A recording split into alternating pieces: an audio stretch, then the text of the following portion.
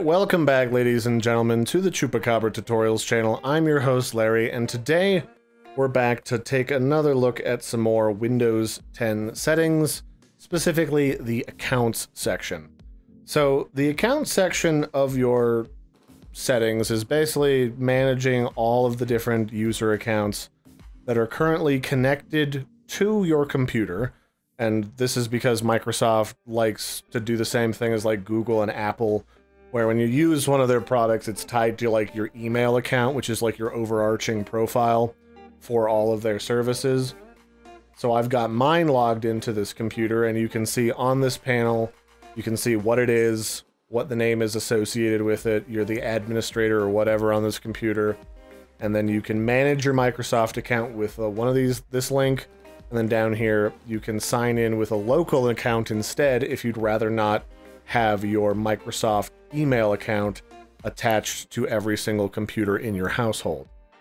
And then down here at the bottom, you have the option to add a profile picture, and you can either use a connected webcam on your computer, or you can browse for a picture that you've uploaded and attached somewhere into your hard drive. So down here on emails and accounts, it'll show you whatever email you currently have attached to this computer, and if you want to add additional emails to use other accounts or services, you can click on the button here at the top to add an account. You can then use accounts used by other apps, like you can add a Microsoft account or add a work or school account. I think that they also let you, if you want to use Outlook to check your email, you can, through the Outlook program itself. You can also add like your Gmail account and your Yahoo account or whatever, and you can kind of get all of your emails in one place instead of having to log into like 4 websites all the time. And so next up, you've got down here the sign-in options. So this allows you to control, like, do you want to sign in and log into your computer and unlock it using your face? Do you want to use a fingerprint if you have a fingerprint scanner on your computer? I currently do not. Windows also lets you log in 2 ways with a password. You can log in with your Microsoft account password, which a lot of people like to do, or once you've done that periodically, you can change it so that you actually log in with a Windows 4 number PIN number, so that logging in's a little bit quicker, so you don't have to constantly type in like a 26 character long password because you're super concerned about security.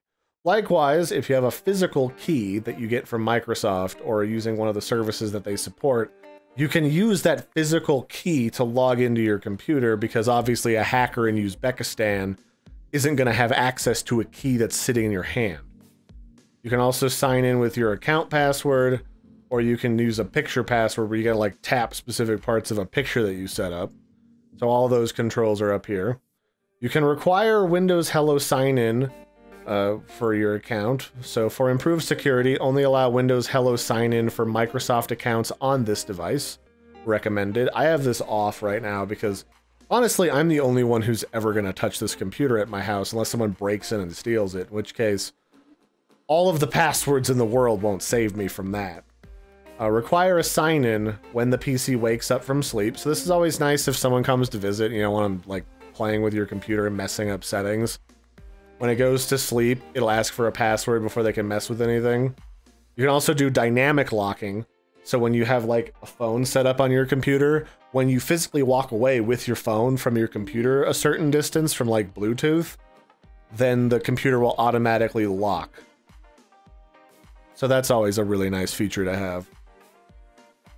You can set it up so that when you restart your computer, any apps that were open that are easy for Microsoft to restart and open again will do so automatically. I leave that off because my computer already takes a little bit to boot up because I've got a lot of stuff going at any one given time, so that just lets me control better what starts up when I'm done with one thing, restart my computer, and I want to work on something else. And then down here for privacy, you can show your account details like your email address on the sign-in screen. I don't like that at all, especially if I'm on like a laptop and I'm out and about. I don't want people to like peek over my shoulder and try to like do something illicit with my email account. Either try to break in or like sign me up for something stupid or stalk me. And then this option down here is use my sign-in info automatically to finish setting up my device after an update. So when you restart your computer to like apply a new Windows update, this will allow it so that it'll finish the process automatically for you.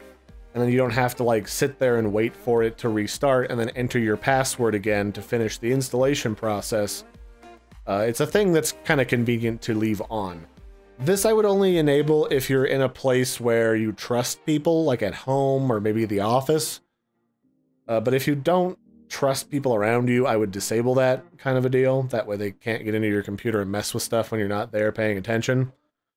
Access work or school. So with this setting, you can add a work or school account, and then you can remotely connect and share information to that account and like get all that information on your desktop at home. It's really convenient if you want to set that up. At the same time, it also allows people at your work certain amounts of access to the information and private stuff on your computer. So just be aware of that and maybe keep work and private matters separate depending on what you like to keep on your computer. I don't know you, so leave that up to whatever you feel comfortable doing. Family and other users. So this little panel here lets you add additional family members to your computer so that they can log into their own accounts and not be all on the same administrator account, which can be confusing. It can lead to people who don't know what they're doing, like your kids, installing stuff that has viruses. All that's kind of bad and a pain in the butt.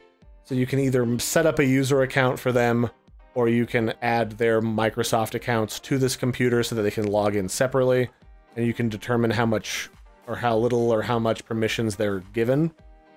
Similarly, if it's not a member of your family, you can add like different other accounts to this computer. That way they definitely don't have permission to mess with anything, kind of like a guest account.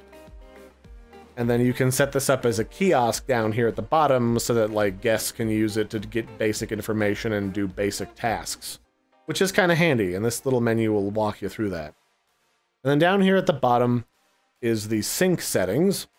And when you log in with your Microsoft account, like I have my PC and also my laptop, you can determine what information is automatically shared over the web between those two computers and synchronized. So you can synchronize your settings, which is always really good. That way you don't have to like set up the same settings on all your computers. You can synchronize the visual theme. I turn that off because I like my laptop to have a different theme. You can synchronize the saved passwords, language preferences, and other Windows settings. All of those are very convenient, and if you have pretty decent security on your laptop and you kind of keep an eye on it, I wouldn't worry about leaving these on. If you're concerned about someone borrowing your laptop and doing something dumb, turn these off. It's pretty straightforward kind of stuff.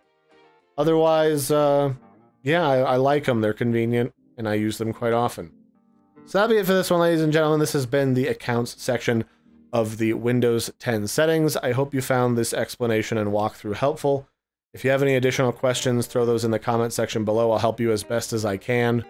I'm not like the biggest guru on every single one of these settings, but I can help you Google it and figure it out, depending on if I have time.